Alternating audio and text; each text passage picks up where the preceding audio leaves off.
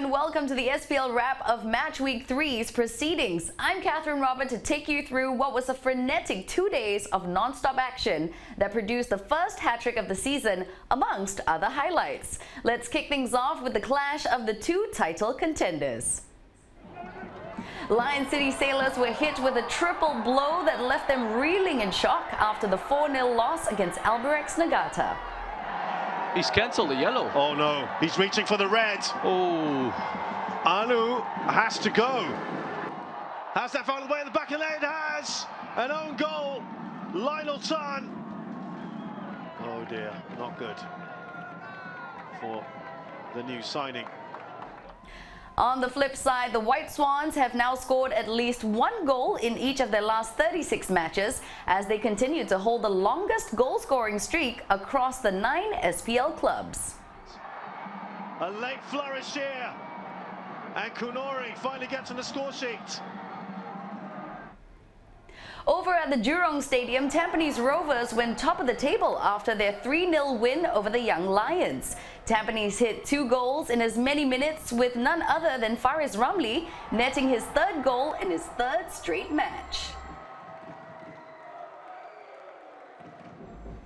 As one team rose to the top, another had to make way. Geylang International failed to pick up any points for the first time this season, while their opposition Tanjung Pagar picked up their first points of the campaign.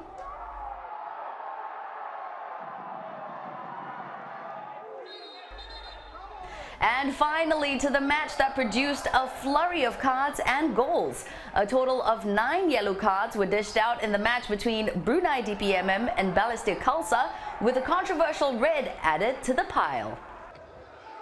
Now, has he stamped? No, it was on the follow-through, definitely. There was contact on the follow-through, but was it? No, this is the one. This is probably the angle, right? Oh, it's going to be a red. A red card. Wow, that is a big moment here in this match. And to add to the mix, there was also a reversal of a red. Is that a handball? That's another penalty.